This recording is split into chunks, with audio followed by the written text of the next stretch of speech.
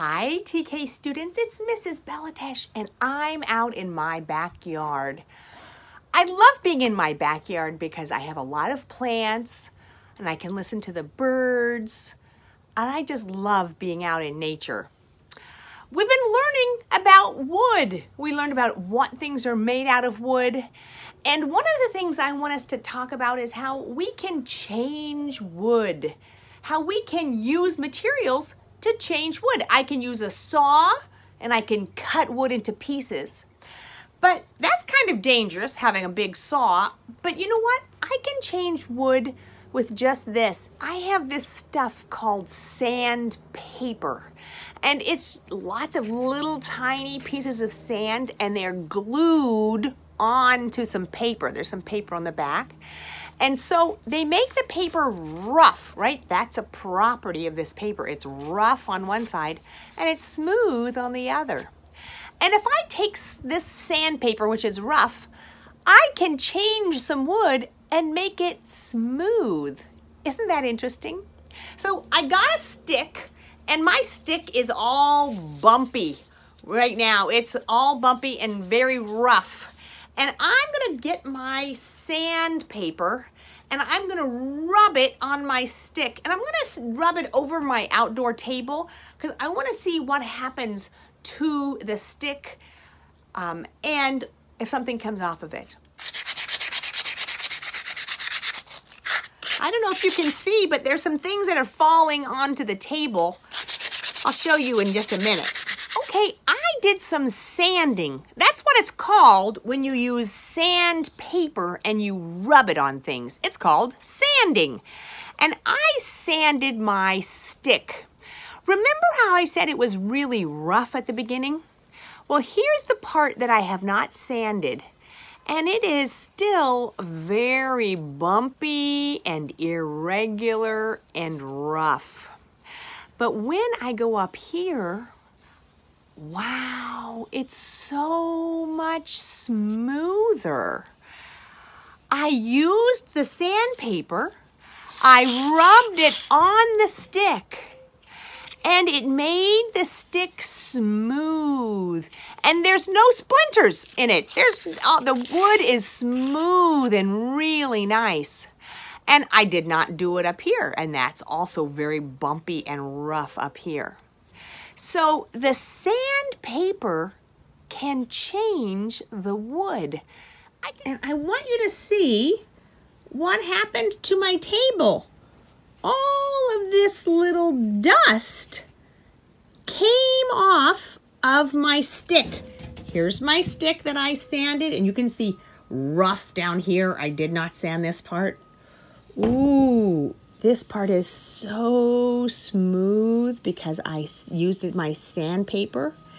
And up here, it's rough again because I did not use the sandpaper.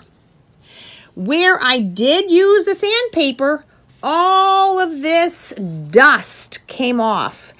And we call this sawdust. Even though I used sandpaper, the dust that comes off the wood is still called sawdust. Okay, so you saw how we could use sandpaper on a stick.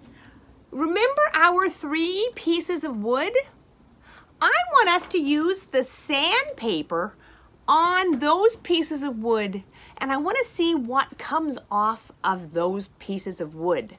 So I want you guys to do this with me, okay? It's a lot of fun. So I'm going to start with the particle board, and I'm going to see what happens when I use the sandpaper on the particle board.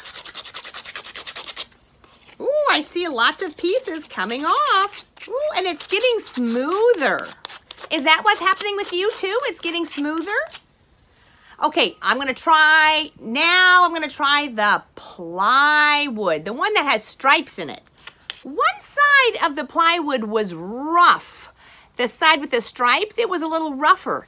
But if you use the sandpaper on that side, it gets smoother.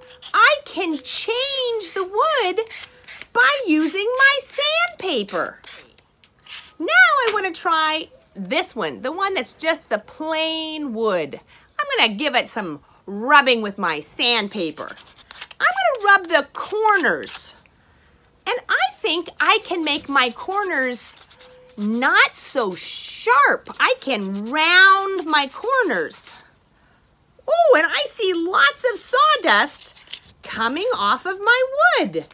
I didn't sand this side, but here it's a little more round. And if I use my sandpaper longer, it's going to get rounder. And do you see there's all this dust from the sandpaper?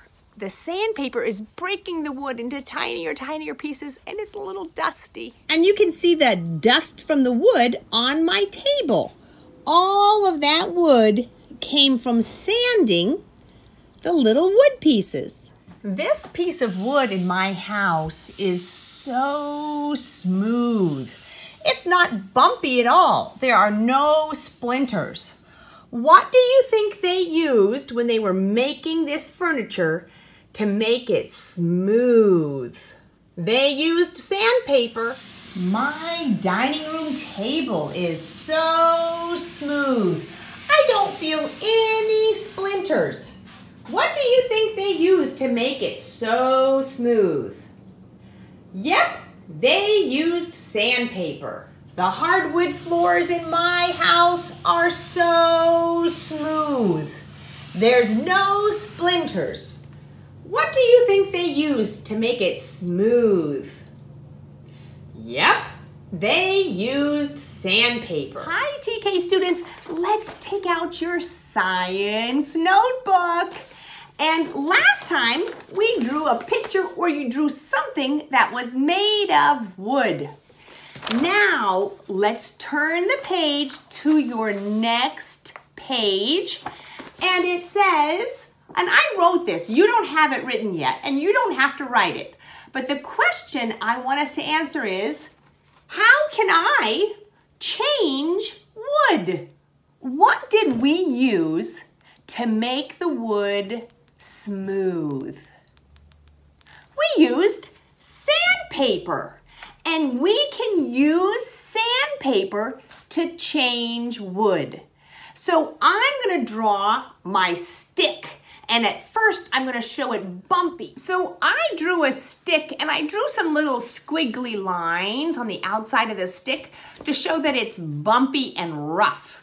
And then I drew a piece of sandpaper and I put all these little dots on it to pretend that those are pieces of sand glued to the paper. And now I'm going to draw a picture of this stick after I use the sandpaper. I'm going to show it being very smooth. And here I drew the stick after I used the sandpaper. And I put a number 1 here, meaning this is what it looked like before I used the sandpaper. And this is what it looks like after I use the sandpaper. And then I wrote a sentence, and it says, sandpaper can change wood. TK students, we're going to continue learning about wood. Next week, we're going to look closely at sawdust and see how it is different from wood shavings. I'll see you next week, Cougars.